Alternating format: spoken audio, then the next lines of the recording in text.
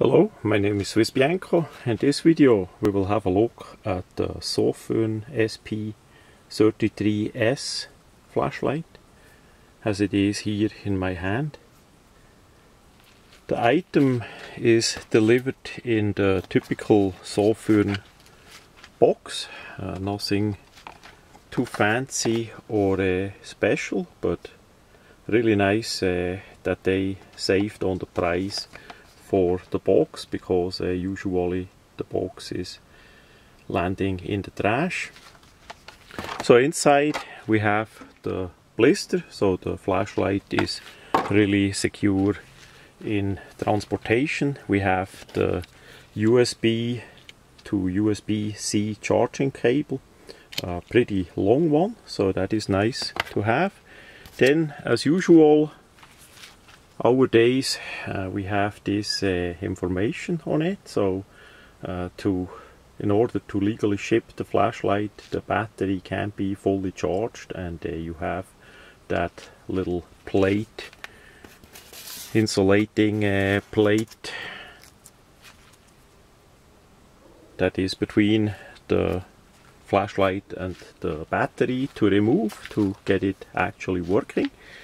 Then we have a lanyard, a typical design of a lanyard with two O-rings.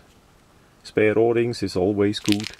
So and then we have a thick manual in different languages. I'm gonna make the same video in German, in Deutsch as well, because that is a flashlight that can be of interest for people in Germany as well. So we're gonna quick look at the manual. Basically we have on turbo the 5000 lumens maximum.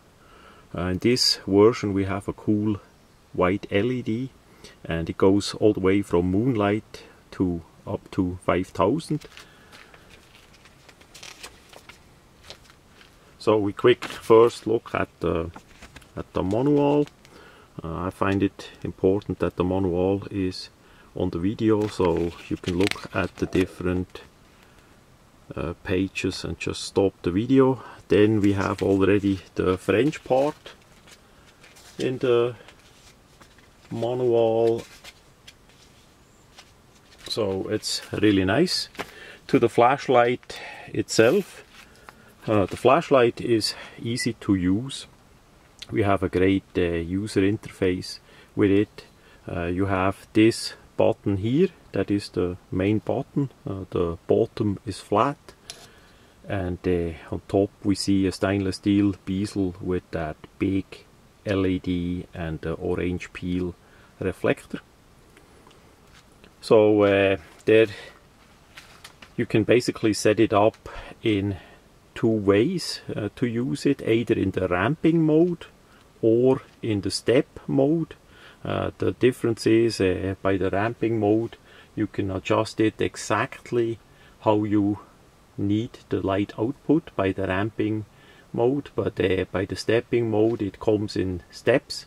To change the different modes you click 4 times on the button, and then you are in the different mode, in the other mode.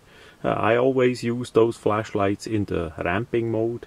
That was a great improvement, and it's for quite a while now standard by Sofirn that they have that user interface, because most of the people like it. The ramping mode for me helps a lot, that you can adjust the light output exactly on what you need, so it isn't too dim or too strong. That helps you not only get the correct light what you need for the given situation, but also to save on battery, and that is really nice. So to turn it on, basically you just press and then it's on, basically on the lumen level that you left it on last time. So it has a memory in it. If you want to have the moonlight mode, that is really nice on this user interface too. You simply press and hold, and then you are on the lowest level, especially for saving the A side in the night. You don't get too distracted with that low level. And then of course, if you need more light, you can always press it 2 times and you are on, or you quick press 2 times and then you are in turbo. That is the turbo, the full 5000 lumens.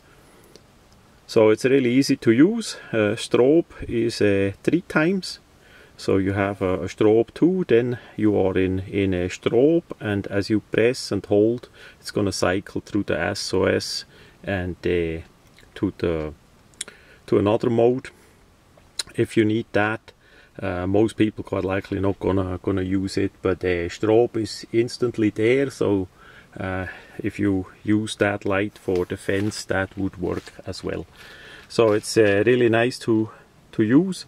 As you saw, as we turn it on, there is a green LED, which means the battery is fully charged in this case here, and it's gonna go over to a red as the battery charge gets less and less. So that is relatively easy to do, to see and to notice. The button is not coming out over the surface there, so that is relative proof too. You can always do the manual lockout as well. It has a button lockout in the manual as well, but I always use the bottom cap lockout. You simply turn it like 3-4 millimeters, and then you have it locked out so that the flashlight doesn't turn on, especially for storage and transportation. That is the most easy way to do it. There is the lanyard hole as we are on the cap end. That is the cap is completely flat. There is no magnet in it or anything else because it's rather big. Then the body, then the head. We have on the side some heat sink parts there. The bezel is stainless steel. That is really nice because the weight of the light, if that gets dropped, it may would damage aluminium or a weaker part. So that's pretty nice. As we open it up, we see the quality is there from the manufacturing. We have the O-ring, then the battery. We have a 26650, 5500 milliampere, a sofirn, rechargeable. The button is a bit standing out there. The plus side goes always in. Now for recharging, you don't need to take the battery out. Basically on the opposite side of the power button you have here a rubber cover, usual style, for the USB-C charging cable. So you can plug it in there, and then with the USB port you can charge it. Then you see as the light goes on green, it's finished and fully charged. The charging time depends on where you charge it. If you charge it with the USB port on a computer, that may take a bit longer than with the USB port and the adapter for the wall outlet. But that is all relative simple, and then you press it back in, that it is flush. So doesn't stand over too much either, except that tab that you need to lift the rubber part up. So for the size, we see in the hand it has a pretty good size. It's not too small. It has a good handful, as I would say. The weight is there too. It's not overly heavy, but you feel it for sure. But on the opposite side, we have a big battery for a relative long runtime. We have up to 5000 lumen. The drawing is there pretty good too. That has a nice output of the light, and because it's completely adjustable from like moonlight 1 or 2 lumens up to 5000 lumens, that will help you in many different situations. This is more for people that want to have a bit I would say a medium size light in the pocket. Maybe if you go out with the dog or walk the dog or something like that, or if you have gloves, that would be really a good size too with gloves, especially with the lanyard then that you can mount on. It's good in the hand, and that works. It's not a tiny small EDC light. It's too heavy for that, but that it wasn't designed for. So yeah, all in all, there isn't much negative. Negative, I would say, it's a bit in the size in between. So it did not come with a belt sheet or a pocket or something. It just comes with the lanyard loop and the lanyard. There is no pocket clip either, because it would be too big to be clipped for that size. So it's a bit in between. The other negative is sometimes, especially in the dark, it takes a bit time to find the actual button, because usually by such a setup I have the clip on the other side, so I feel it in the hand where is the clip, and then on the opposite side is the firing button.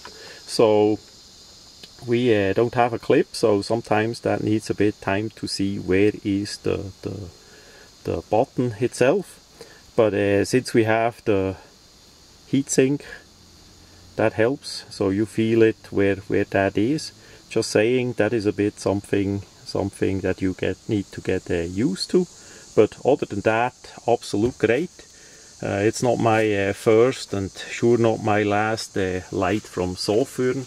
I use that brand now for quite some years, and I never had a bad one, and the quality and the features did improve over the years a lot, and they got only better. And now for me, if we look at the build quality, at the price, and at the features, that is one of the best deals on the market. The user interface is pretty much perfect, I would say, for most people, because you can select between the ramping and the stepped mode. If you are like me and you want to have the ramp mode exactly, you can stop exactly where you want to have the light. So that for me, that is basically perfect. And the quality is there. The threads are looped directly from the factory. The bezel doesn't come off. That has a Loctite in it apparently, so it's really secure right out of the box. So if you look for a flashlight, that is something to consider. Of course, Sofirn makes a lot of different flashlights, different sizes, so even if that size here may be too big or too small for you, have a look on the Sofirn website. They have quite a variety of different lights. Some of them I made already videos on, and some of them I will do in the future.